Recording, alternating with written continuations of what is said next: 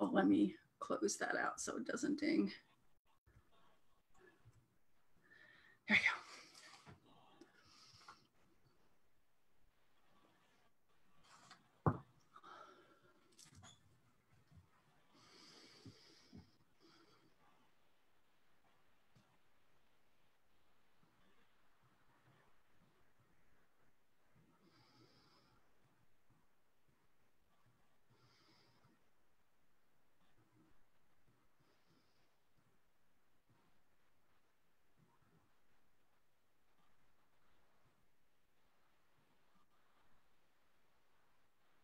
Awesome.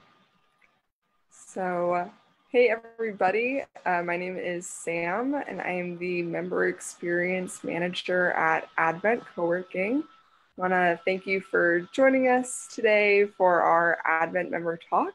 This weekly program invites different Advent members to talk about the topic of their choosing. And this week we're joined by a new Advent member, Sherre DeMao, and she is going to be talking about synergy versus balance and why work-life balance doesn't work. So if you have any questions during the talk, please feel free to either comment if you're on the Facebook Live or add it to the Q&A if you're joining us on Zoom.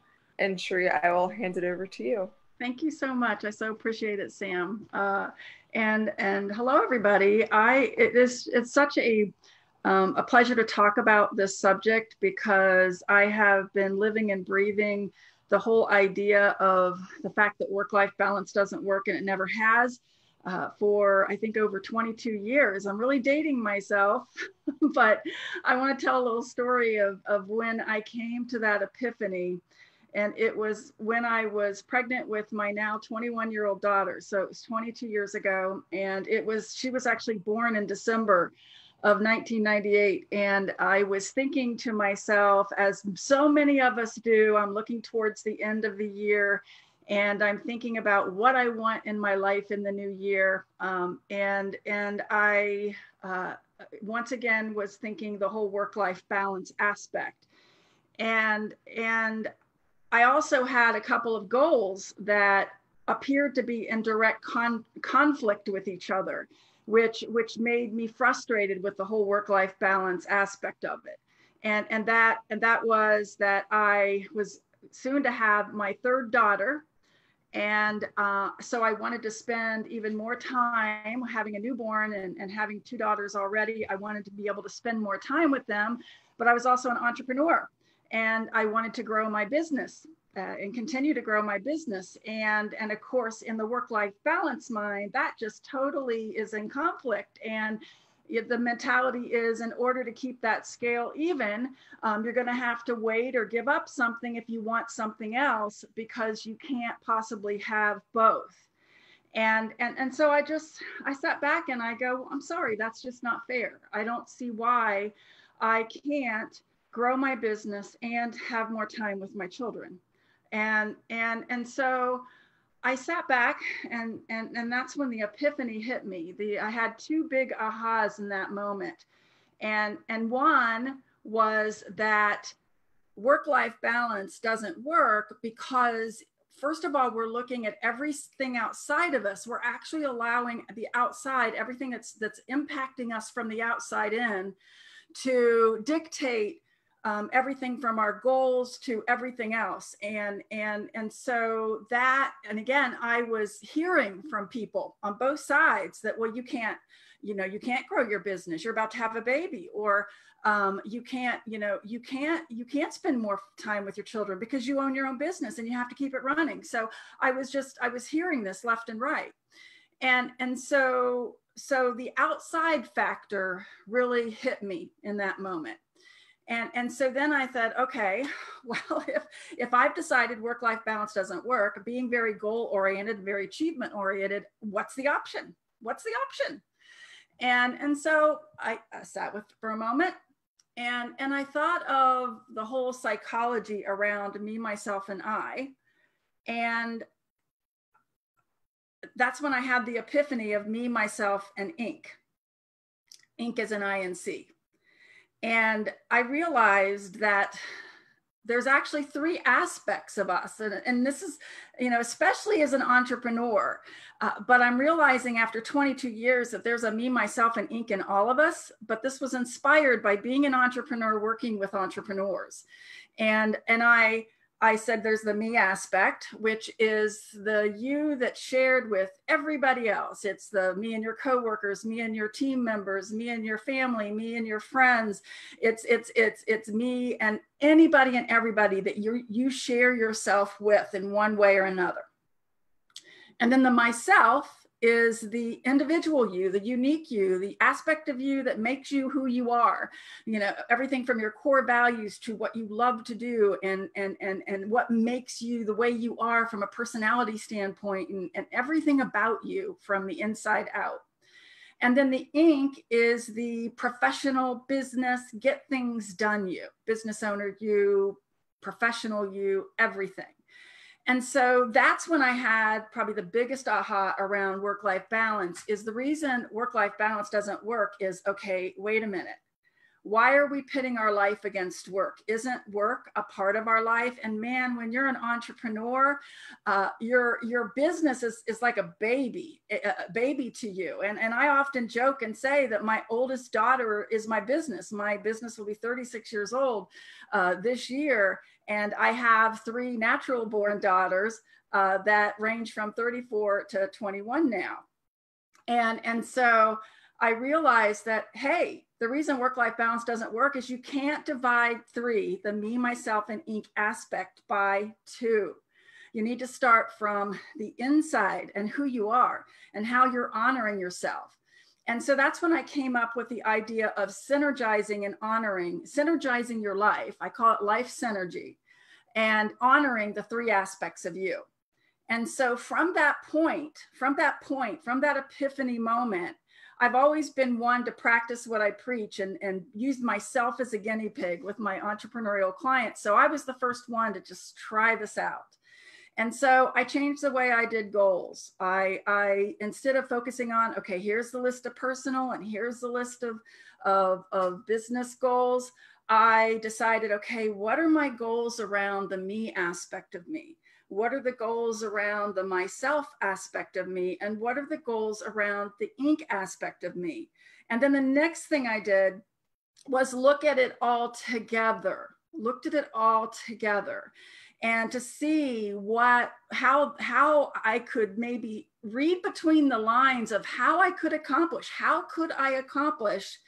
having more time with my daughters while still growing my business. And so what I realized is by looking at the whole and looking from the inside out, I also started looking at values. And I think your core values are at the core of everything you do to be successful and to really love what you're doing and thrive at what you're doing. And so I looked at my core values too, and I looked at what I enjoyed doing and what I didn't enjoy doing, specifically in my business. And what I realized is that I could accomplish both of those goals because by, again, synergizing and looking at everything as a whole, I decided to hire an office manager to take off of my shoulders all the things that were miring my time. And that way I could continue to grow my business while having more time with my daughters. And so as I experienced this life synergy for myself and saw the amazing empowerment it was by focusing from the inside out, I started applying it with my clients and really saw some just amazing things happen. Entrepreneurs that had fallen out of love with their business because they weren't, and their families being upset with them because they were working so hard and not spending time with the family because the outside perception was this is when you work and this is when you don't work, or that type of thing, and not really understanding that from the inside out they could make their own rules. And it's really fascinating. As entrepreneurs, we're all about breaking the rules and making our own rules, but we can still allow society to impose upon us expectations and that mire our ability to be all that we can be. And so, one of the ways that I embraced the me, myself, and Inc. and synergizing is I actually, around that same time, probably a little bit before that, it was when my older daughters were a little younger, I had embraced the 3 promises that their great Granny P, my Granny P, had taught me. And my first book, Me, Myself, and Inc. is actually dedicated to Granny P, because she gave me these 3 promises that I realized as I had decided work-life balance doesn't work, and it never has. I also realized that these amazingly wise 3 promises that my Granny P had taught me could really help me and so many other people. And so I started to also share these with my entrepreneurial clients. And the first promise is to find a way or make a way by helping others find a way or make a way. And so think about that for a moment. That touches upon the me aspect of you, because you're getting people involved and engaged in helping you find solutions, as well as you helping them find solutions. Like we can all help each other grow and know what we don't know.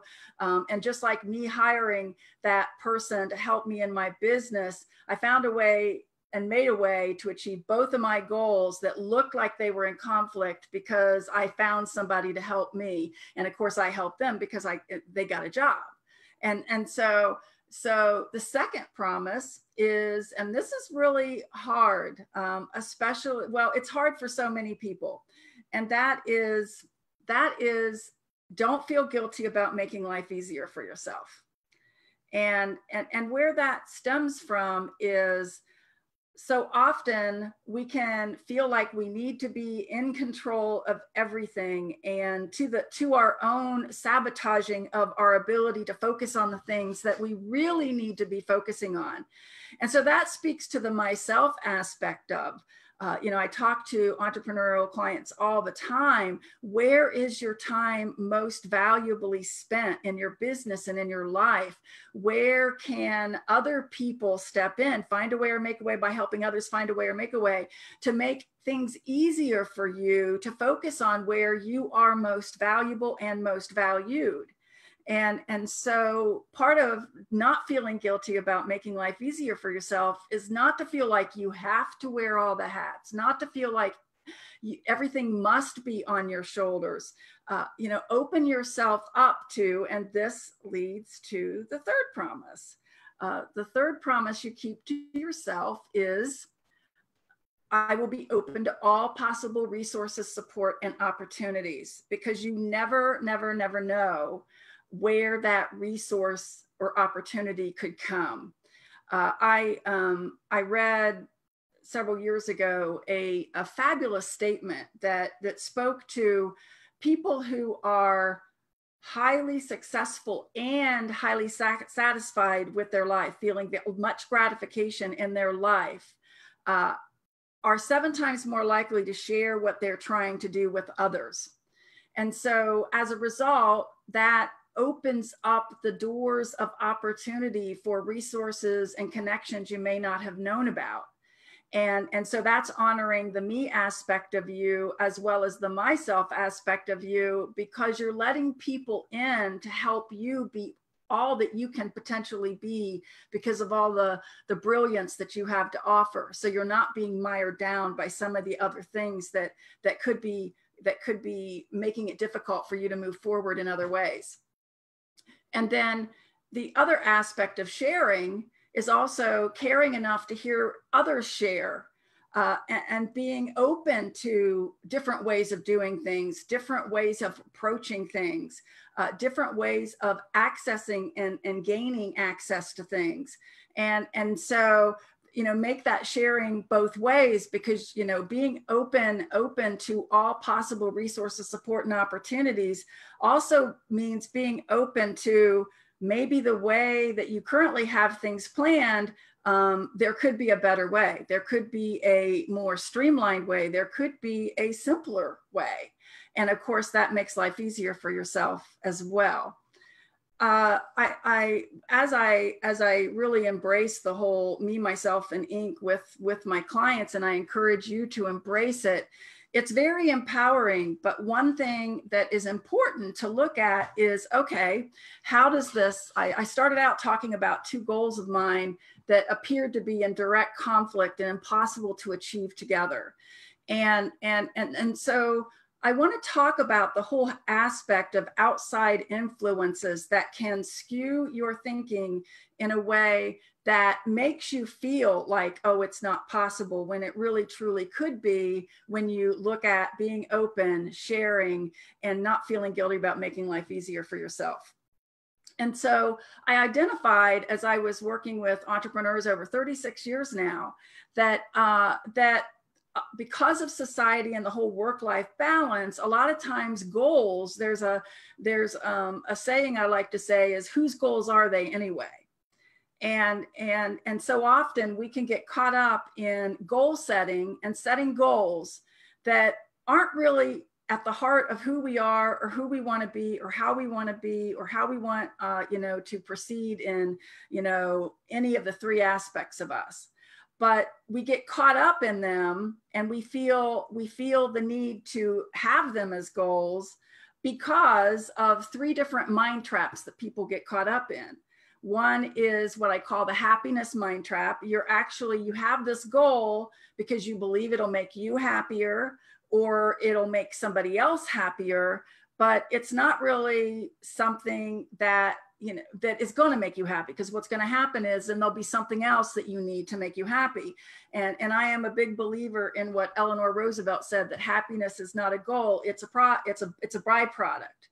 Happiness is that inside out. And I think by synergizing and honoring the three aspects of you, you're more likely to be happy from the inside out, because you are honoring yourself and you're not comparing yourself. And again, looking at the outside, or trying to make somebody else happy instead of looking at how you can be all you can be, so that they can be all they can be. The other trap is what I call the obligation trap. You get caught up in the feeling obligated to do something for somebody or something, and sometimes with as a business owner, you can over obligate yourself. It can be through volunteer work or things like that, and then, oh my goodness, you've overwhelmed yourself. And so again, looking at, okay, what are your real values? What's most important to you?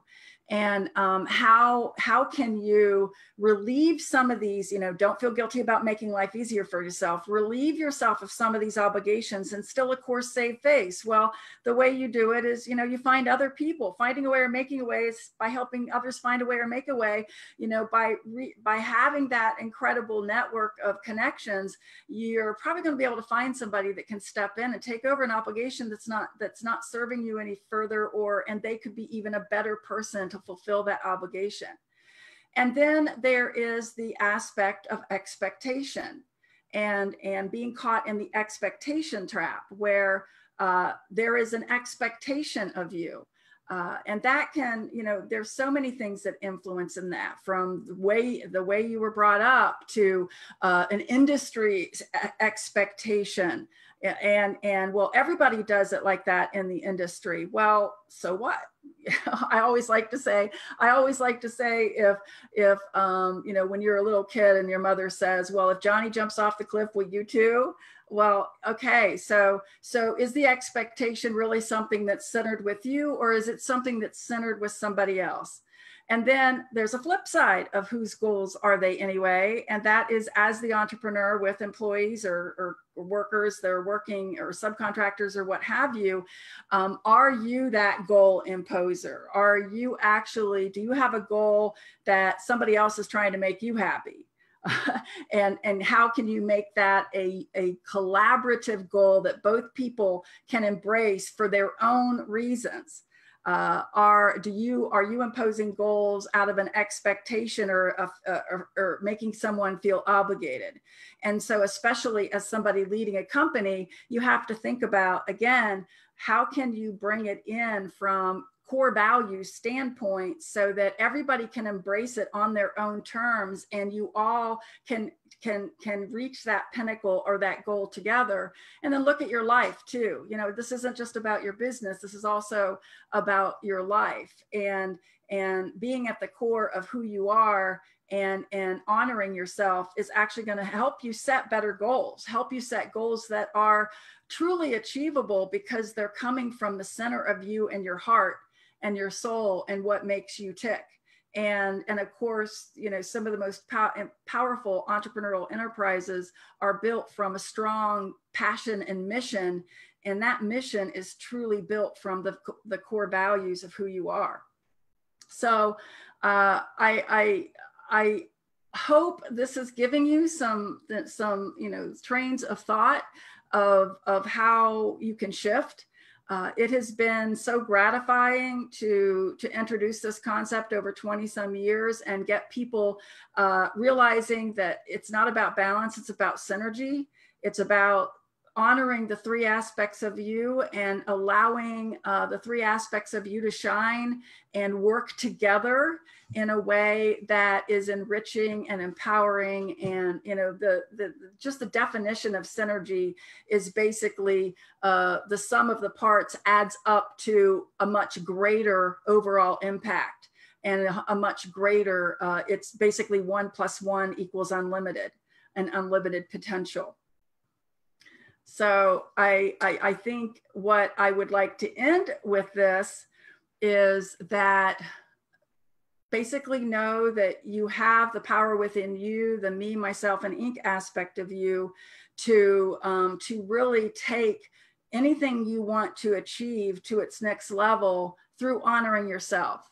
And that starts with knowing your core values and aligning your goals with the values. And like take a look at some goals that you haven't reached yet, and see if you can't rephrase that goal in a way that's more meaningful for you, because it's amazing. I've seen it time and time again. Once it's rephrased from a values mindset, which is at the core of who you are, seems so much easier to achieve, because it's going to be easier to achieve because you're more impassioned by it. And then finally, as you set goals, you know, set goals based on who you are and who you want to be and how you want to be, instead of how everybody else thinks you should be or how you should be. And I hope this has been quite helpful. If there's been any questions, I'd love to answer them. Yeah. Thank you so much. That's like, I love all of that information. I want you to like talk for another hour. I could tell. I mean, I didn't even get into the wishful and fearful thinking aspects. That's a whole nother talk. We'll have to do this again another time. We have a few questions. Wonderful. Yeah. The first one is, well, first I want to say, like, I love those 3 like rules from your grandma. They're so great. And that second one about guilt, mm-hmm. you know, what are ways that, I don't know, I think sometimes for folks, like, guilt can be really hard to like overcome. What are some ways? Yeah, it can. One of the things that I really encourage people to do, because it's so easy to feel guilt. And why do we feel guilt? Because of society, because of expectations, because of obligations. Guilt is ridden from the outside in, not from the inside out. It feels an inside out, but it's actually an outside in. We're feeling guilty because of impressions we might be making, or you know, people we might feel like we might be letting down when we may not be letting them down at all. We're just imagining that. Okay. And so what I always encourage people to do is, from, you know, when you're feeling guilty, okay, look at some values. Okay, guilt comes from maybe feeling like you're not honoring a value, or you're going to make someone unhappy or whatever.